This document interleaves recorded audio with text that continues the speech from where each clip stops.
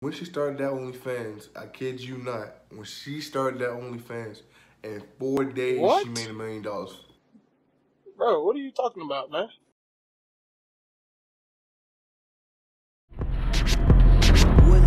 If you a stepper, bitch, you better step that 30 shoe like Steph. I earn my stripes, but I am not a ref or cook 'em on no shelf. And I'm so right that I ain't going left, ain't nothing like the rest. It's like a pastor, you get your ass blessed like King Kong beat my check. My life a movie, I don't do no acting. Get bro like a fashion. Pistol packing, I ain't never lacking. I'll let you have it. We in traffic with the fucking ratchet. We'll do you nasty. Cookie calling cause I took his shit and disappear like Mac.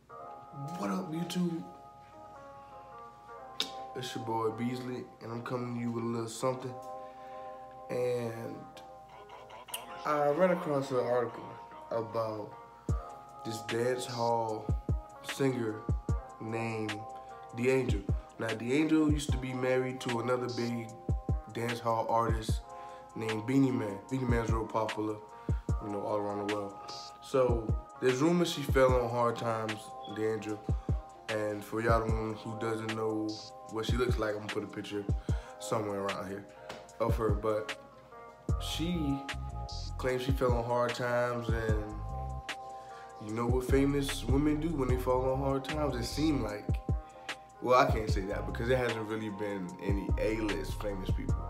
But some females with some sort of clout, some sort of sex appeal, you know what they do? They go to the OnlyFans, which ain't nothing wrong with it. Ain't nothing wrong with it. But just know that people will never look at them the same again. Society is gonna look at them as, words you can't say on YouTube. She was struggling, and she was struggling financially, and Beanie Man's child support wasn't enough for her to live the lifestyle that she wanted. So she started OnlyFans. And when she started that OnlyFans, I kid you not, when she started that OnlyFans, in 4 days she made $1 million. In 4 days. So, I mean, she probably didn't get all the million because of taxes, but she made $1 million in that account before taxes in 4 days. 100,000 people subscribed to her account on OnlyFans, which is mind-boggling. But being that dance hall is very popular all around the world, and she's a big dance hall artist, that shouldn't be that surprising. So I'm thinking to myself like this: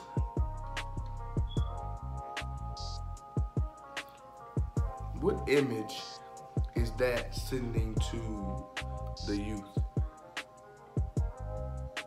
Like, not even just the youth. What is that sending to society?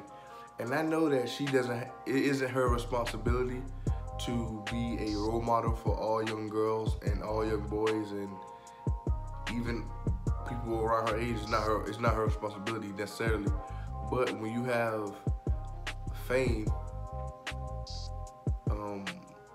the reality is people look up to you. Message. So, how will this really impact the generations coming in? Like, how would they affect that? Like, will girls not just not want to go to college anymore? Girls and guys, because guys do OnlyFans too. So are the younger people going to just be like, nah, I'm just going to be an OnlyFans model? And to throw a disclaimer out, OnlyFans is not just for that. OnlyFans is a all-inclusive, progressive platform for creators to make the content that they want to make. But what's making OnlyFans the most money is the sexual content. So that's why I'm talking about sexual content. With that being said, how is that going to affect the future of everything? Like, they say dating is going downhill. They say relationships are going downhill. People are saying things like that. I wouldn't go to that extreme just yet, but I will say that there is going to be a strong effect to this, because there's going to be young girls who, as soon as they turn 18, they're going to go straight for this career. And for some of them, it's going to be very fruitful, and they're going to be making a lot of money, and that's going to deter other females and other guys. I keep saying just females, but there's more females than guys. They're going to deter other young people from not reaching like other jobs that society needs, like scientists, lawyers, doctors, construction people, just regular essential workers, like people who work with food or hotels or transportation, things like that. Like, it's going to deter them from being those type of people in society. So what kind of economical effect would that have on society? It just seems like that only money. It just seems like that Onlyfans money is really good, and like for the most part, there isn't a male counterpart for that. And I say that, and I know, men are they have their money and they're pretty rich in other categories, like, and when I say categories, I mean other business ventures, as corporate America. They're $1 million athletes. They're business owners, but usually that takes a lot of hard work. And to start OnlyFans, all you need is a computer, a camera, and a working internet connection, and that's it. No work involved. Well, I won't say that, because you do gotta create content, you do gotta take pictures, and you do have to edit.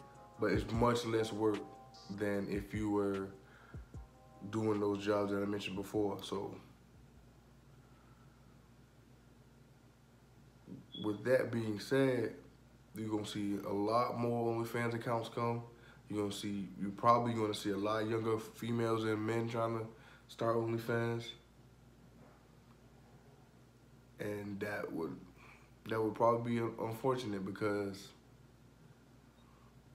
that may cause them to fail at life, because everybody's not going to make that much money as the top OnlyFans makers.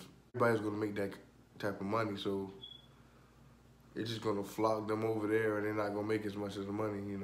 Everybody's not good as the top people. But that's just my thoughts. This is Bad Beasley TV, and I'm out. Bruh.